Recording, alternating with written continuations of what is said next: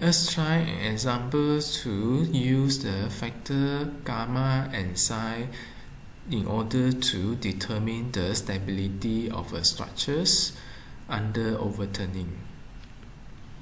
The questions asks us to determine the factor gamma and psi used in determining the stability of an office building shown in the figure for the overturning about point B at the ultimate limit state and service limit state. It is asked to use the combined value only. The gamma here represents the factor of safety for the actions, while the psi here is represent the factors for the combined value, which is represented by psi node. The office structures is here.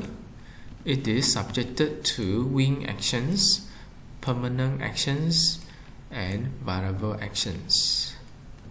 You are asked to check for the overturning stability at point B. You may pause the video for a while for you to work out the solution.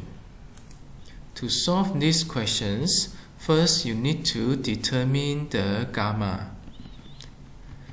To determine the gamma, you need to refer to the table for the ultimate limit state, and you are asked to check for the stability in terms of overturning.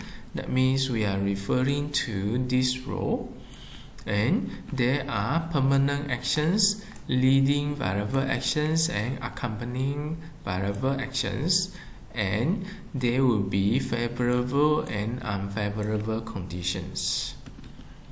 From the table here, you will obtain that the favorable and unfavorable factors of safety for the GK and QKs are given here. Next, you determine the factor phi node for the combinations conditions. The building is an office building, and the wing load is here. So the factor phi node, it will be equals to 0.7 and 0.5.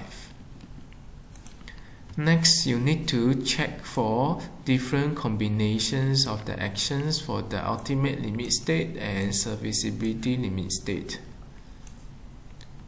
Prior to that, you need to be aware of the permanent actions and variable actions and wing actions, whether it is favorable or unfavorable.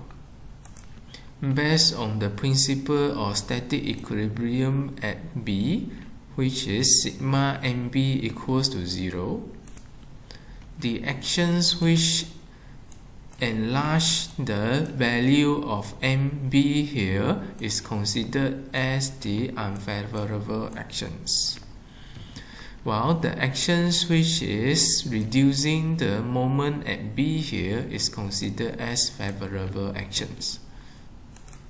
The factor of safety of the relevant favorable and unfavorable actions is summarized here.